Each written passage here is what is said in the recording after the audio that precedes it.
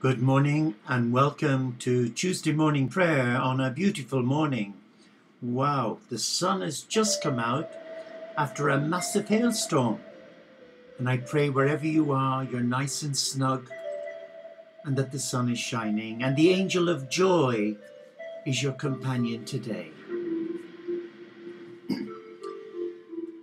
We light this light this morning as part of our 7 days of prayer for all the members of our community, past and present, but especially for those who've been struggling with this energetic shift, leaving many debilitated and lethargic. But this morning I want to focus on one member, and that is our dear Sister Jane in Coventry, who was ordained a minister, an interfaith minister with Brother Rob, Murray and Sister Laura in London. I think it's 6 years ago now. And Jane is quite poorly, and we really do need to remember our dear sister this morning and send her all our love and blessings. But we also remember each one of you here with Sister Jan. So thank you for being here with us this morning. And now let us call on the Spirit of God.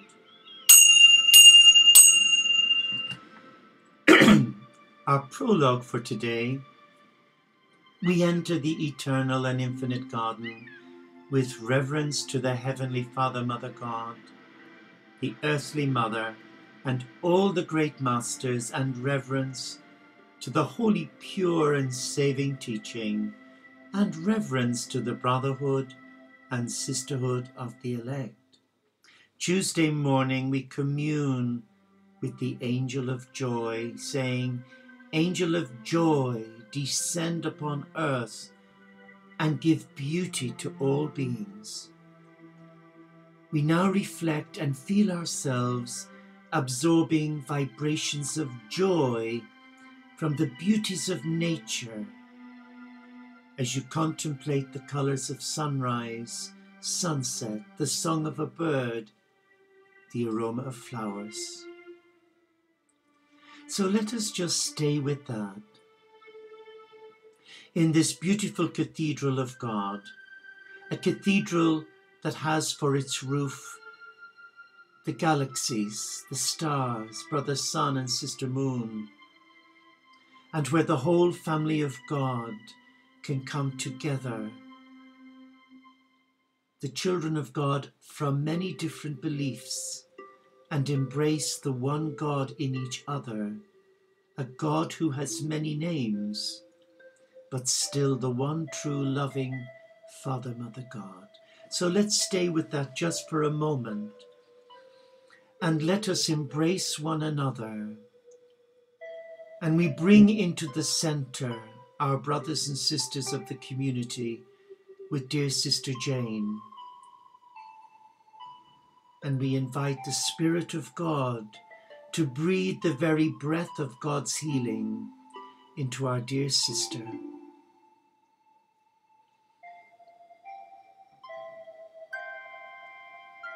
Amen. This morning, I want to read for you, if I may, a reflection from the late Father John O'Donoghue from his beautiful book, To Bless the Space Between Us, a Book of Blessings.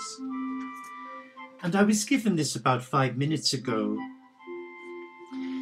and I just opened the book at random, and this is what I got: a blessing of angels.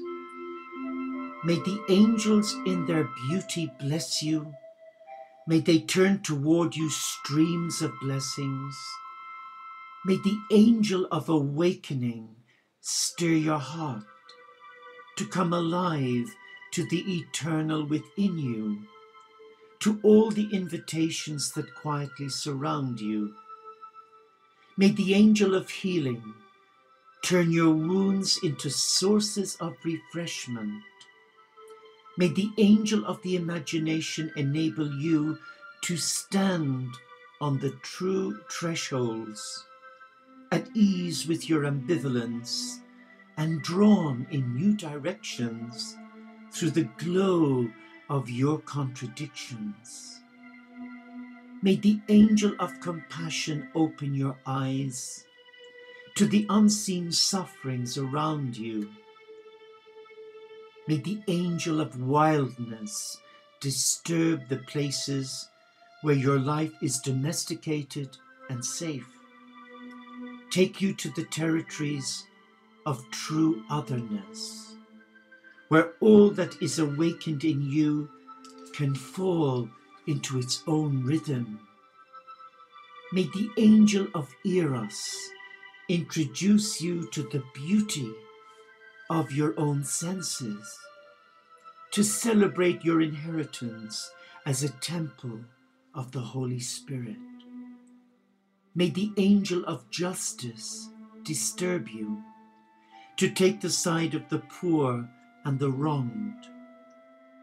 May the angel of encouragement confirm you in worth and self-respect, that you may live with the dignity that presides in your very soul.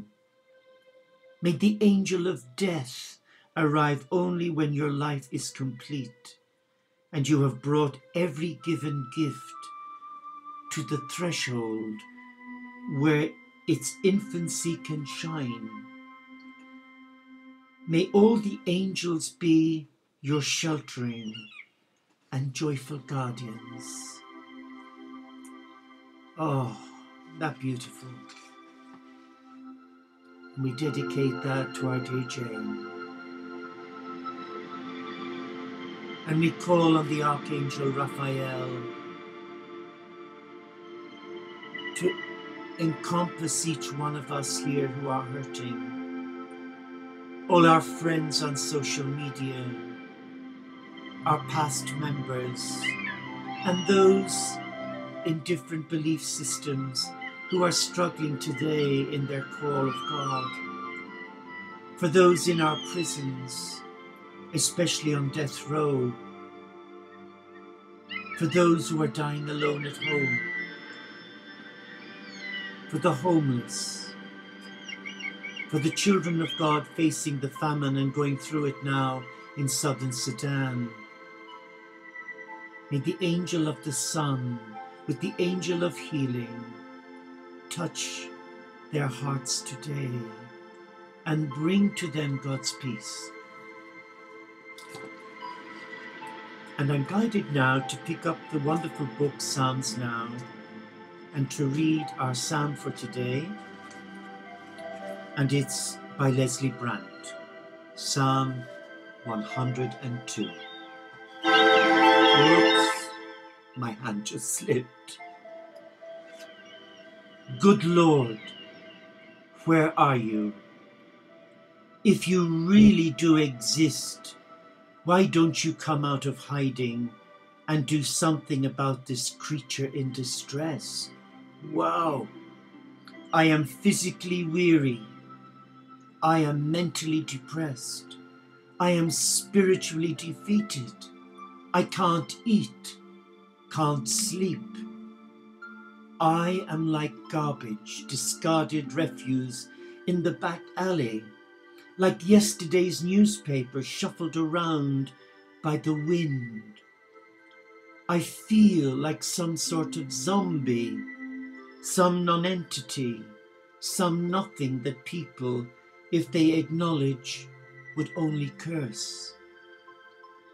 I eat crow and drink gall.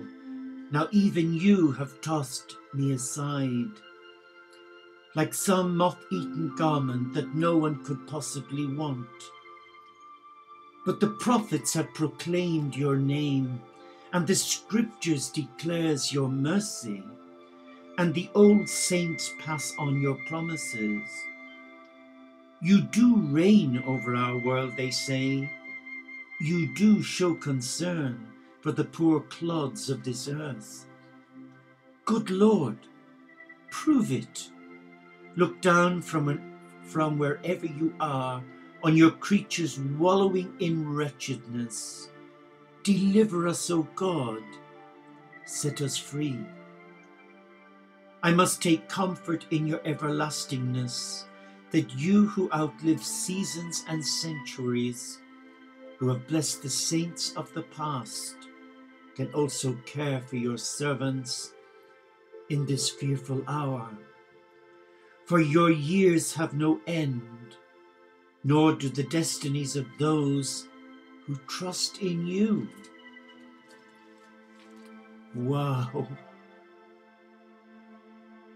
Of all the Psalms, that Psalm really does press all the buttons for me. I pray it's pressed them for you too. And now, let us bring it up a notch and bring in the joy of the Lord, who is our strength. And we pray, we sing this beautiful song with Marilla quietly, I will never forget you, my people. So let us celebrate. I will never forget you, my people. I have carved you on the palm of my hand. I will never forget you. I will not leave you orphan. I will never forget my own. Does a mother forget her baby, or a woman the child within her womb? Yet even if these forget, yes, even if these forget, I will never forget my own. I will never forget you, my people. I have carved you on the palm of my hand. I will never forget you. I will not leave you orphans. I will never forget my own.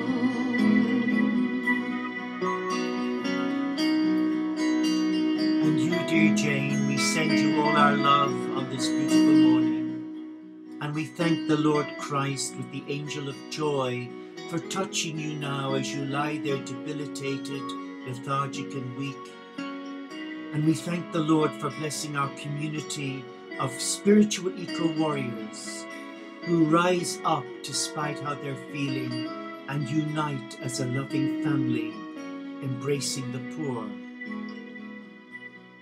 I will never forget you, my people. I have carved you on the palm of my hand. I will never forget you. I will not leave you orphan. I will never forget my own. And we pray to the Lord Christ, our physician, and we say, thank you, Lord, for this new day and for laying your healing hand on each one of us. We now celebrate your goodness to us. Thank you, Lord Christ, our brother, our teacher, our mentor, and our friend.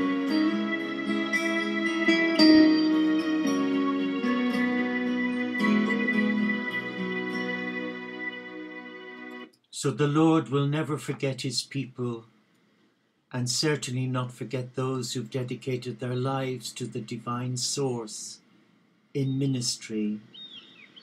So we now come to part of the divine office for this Tuesday morning, the Office of Lauds, and we read the scripture reading. And the reading is from Joel, the prophet Joel, chapter 2, verses 12 to 13. Come back to me with all your hearts, fasting, weeping, mourning. Let your hearts be broken and your garments torn.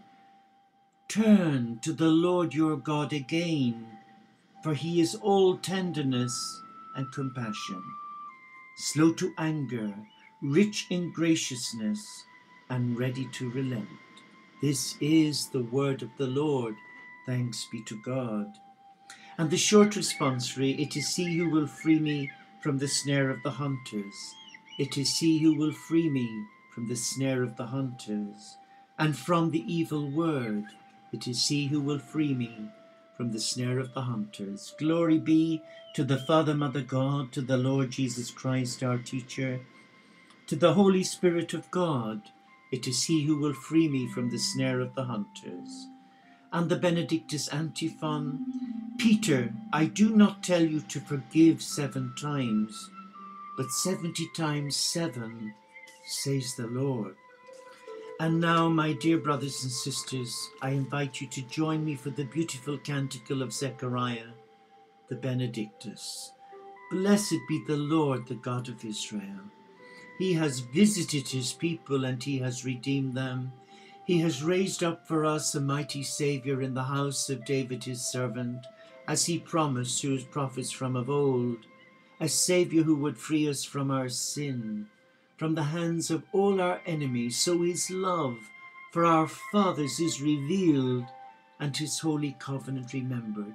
He swore to Abraham our father to grant us, that free from fear and saved from the hands of our enemies, we might serve him in holiness and justice all the days of our life in his presence.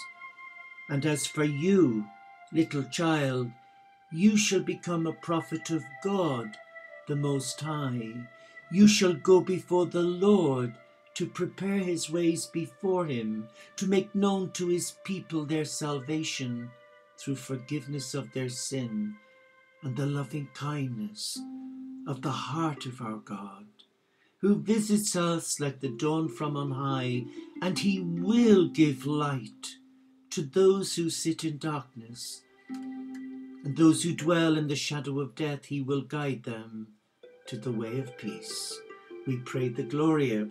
Glory be to the Father, Mother God, to the Lord Jesus Christ, our teacher, to the Holy Spirit of God, as it was in the beginning, is now, and ever shall be, world without end. Amen. And we repeat the Benedictus antiphon. Peter, I do not tell you to forgive 7 times, but 70 times, 7 times, says the Lord.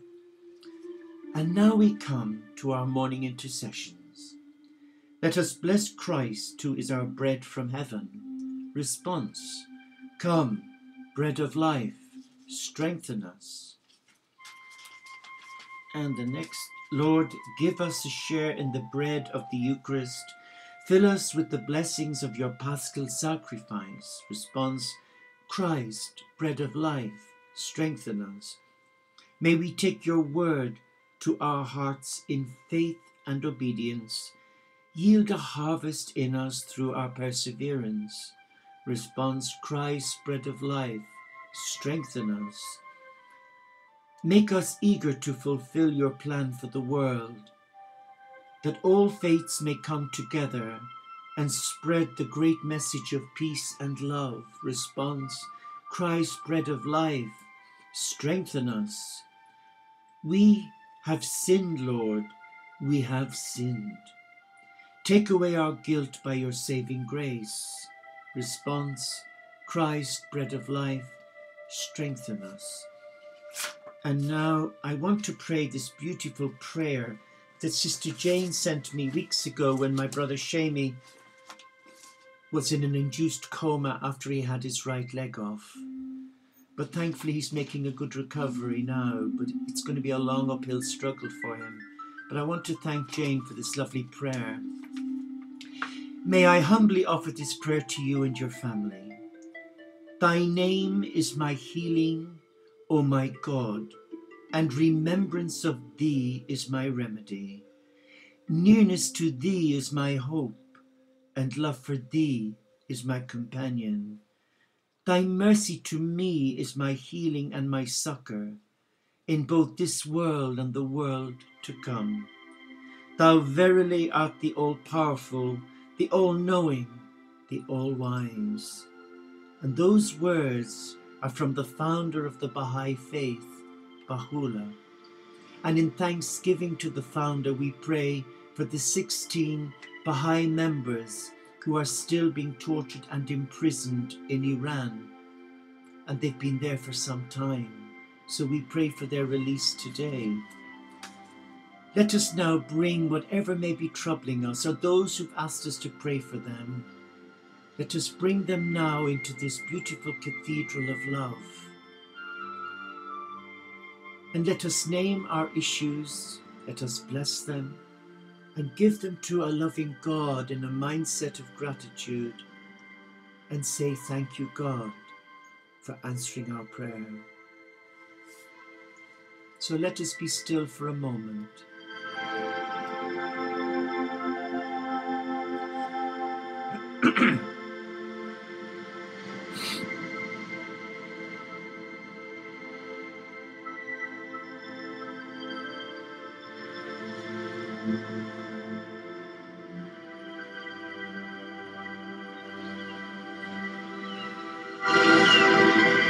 And now we pray for each one of you gathered here, for our dear sister Jan, and for those of you who have not logged in, for the brothers and sisters of our community, past and present. We pray especially too for our dear sister Jane in Coventry, who's struggling today and who is really unwell. We send our dear sister our love and the assurance of our prayers, as we do to dear Nancy in Mexico and her amazing project of trying to reach out to the poorest of the poor, and that God will send her the help that she needs for her son and his partner Andrea. We pray for dear sister Buffy in New York, for dear Eleanor. We pray for sister Jackie and her family in Idaho, for Teresa in Manchester and for her mom, for dear sister Olivia, who's doing well now, for sister Diane in Lancashire, for sister Jane in Ormskirk. We pray too for brother Matthew in Texas, for brother Brian, our Franciscan trucker, for brother Liam in London, for Murray, for Rob, for brother Paul here, for dear brother Harry. And we mustn't forget dear sister Miriam in New Zealand, also struggling with mental health issues. We pray for our dear friend Maggie in London, and for the soul of her son who was cruelly murdered a month or two ago. We pray also for Sister Corazon de los Santos, her beautiful son Daniel, and for her brother Fastian, who needs prayer.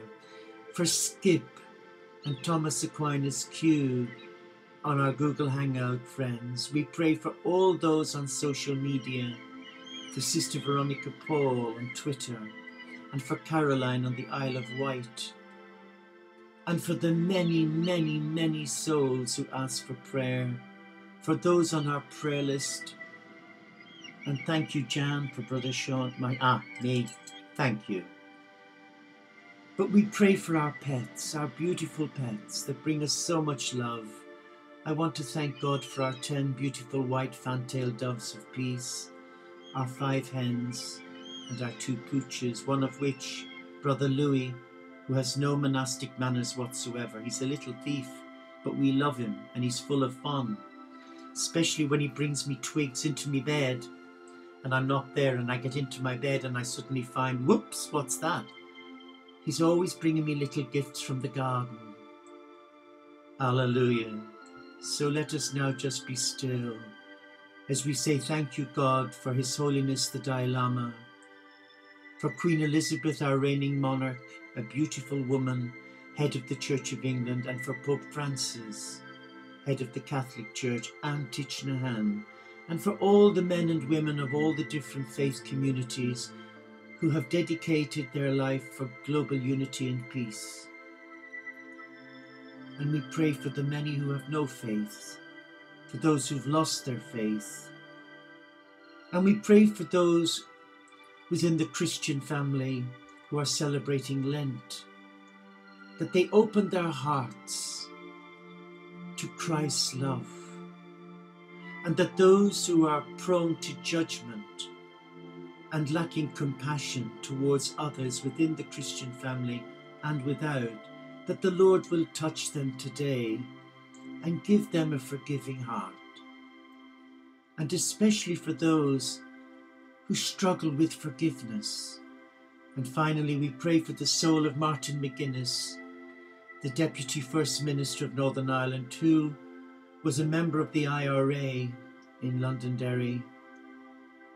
And the power of prayer turned that man's life around after 20 odd years of being a member of that organisation to becoming an exceptional politician who gave 10 years of his life supporting the peace process in Northern Ireland. And he died today, aged 66, of a rare heart condition. So we say, Lord, you have given us an example that yes, you can turn things around for us if we're willing to surrender our heart to you. Let us now pray the Lord's Prayer. Our Father, Mother God, you have called each one of us here to celebrate the gift of your Son to us this Lent.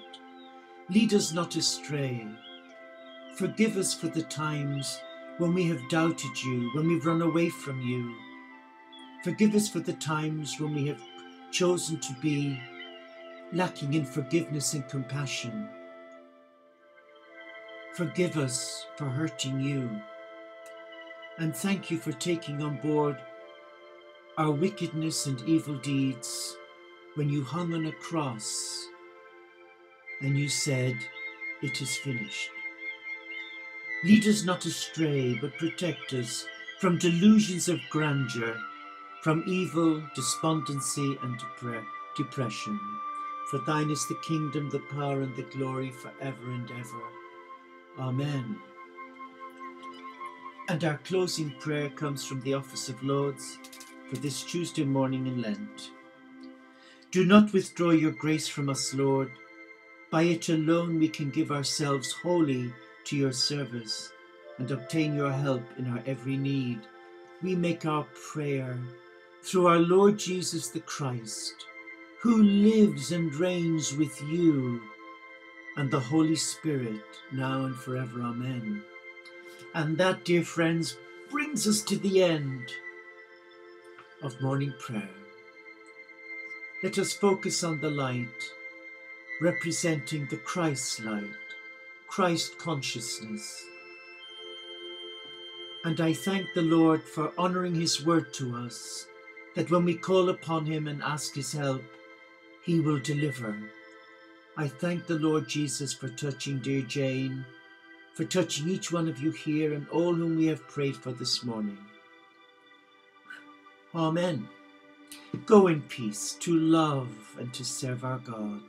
Namaste, Shalom, Inshallah, Pax et Bonum, OmShanti, Solo di Caritas, Salam Alaikum, and may the peace of God, a God of many names, reawaken in your heart that you are loved, that your life does matter to God, and that you will live this day as if it were your last day, and celebrate your life in joy, in peace. But remember those who have lost loved ones and lost health. Amen. If this is your bedtime, sleep well. If not, go out and dance with the angel of joy. Peace, till we meet again.